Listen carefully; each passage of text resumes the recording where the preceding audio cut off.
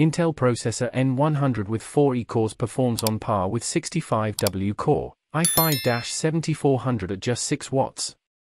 Intel's older Lake N CPUs have been out for a while, and benchmarks of the processor N100 show performance similar to older core i5 chips at sub-10W. Intel older Lake N processor N100 features 4 E-cores, 65W quad-core performance at just 6W. The Intel processor N100 is one of the 4 older Lake N chips that are available for low-power platforms. The chips are based on the same Intel 7 process node as the rest of the older Lake and Raptor Lake chips, but the main difference is that instead of using a hybrid P-core and E-core combo, these chips rely solely on the Gracemorn E-cores.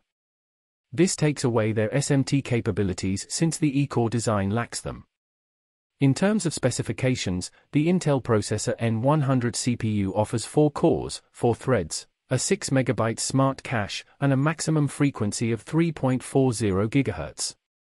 The N200 is the fastest of the two and offers the same specs but with a 3.70 GHz clock speed. The chip has a TDP of 6W and supports DDR4, DDR5, and up to LPDDR5 memory in single channel. Based on some of the recent Geekbench 6 entries, we get a taste of what the sub-10W CPU has to offer. In terms of single-core performance, the chip yields a performance score of 1,300 points, and in multi-threaded tests, this score extends to 3,450 points. For comparison, we can use scores from the Core i5-7400 and Core i3-9100, both of which are 4-core and 4-thread offerings too. The single-core tests for these chips are rated at an average of 1139. 1343 points in single-core and 3133 or 3598 points in multi-threaded tests.